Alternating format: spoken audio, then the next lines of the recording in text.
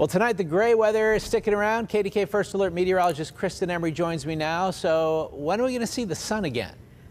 It may be a little while, Ken, although tomorrow afternoon, just like today, for a few minutes, you may see a peak of sun, and then it'll be gray again, and then you'll have a little shower. So tomorrow, more dry time in the afternoon, and Friday, Saturday, Sunday, none of them will be washouts, but we have a chance of a shower for at least a few minutes each day coming up. So not sunbathing weather, I guess. Right now we're looking at still mild temperatures. We're staying above normal. Normal high this time of year is 72. We made it all the way up to the upper 70s again today, and we will tomorrow. We're still at 70 in Pittsburgh, upper 60s all across the area to the north. And tomorrow morning we start off in the mid to upper 60s. An isolated shower or sprinkle in spots later tonight and then through the morning. But by lunchtime we dry out. The clouds stick around, so gray but warm, muggy, high temperature right there in the upper 70s. You see the radar loop here, and a couple of showers still trying to make their way into southern Fayette, southern Somerset counties, down around the Morgantown area.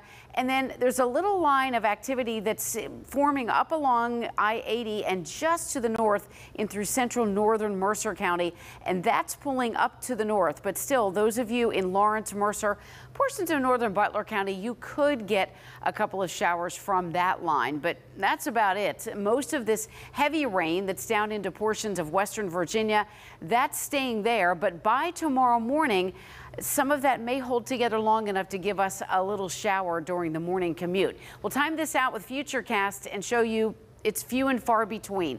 A hit or miss shower, not a big downpour like we had this morning, but still we could pick up a 1/10 or 2/10 of an inch of rain off and on through the day tomorrow. Then tomorrow night, cloudy, dry. Friday, a little different scenario. It looks like we may get some showers from what is Hurricane Helene in the Gulf of Mexico now. Earlier, we had thought it would hold off until maybe Friday night. The latest updated run of Futurecast is bringing some of those showers in by around 6, 7, 8 a.m.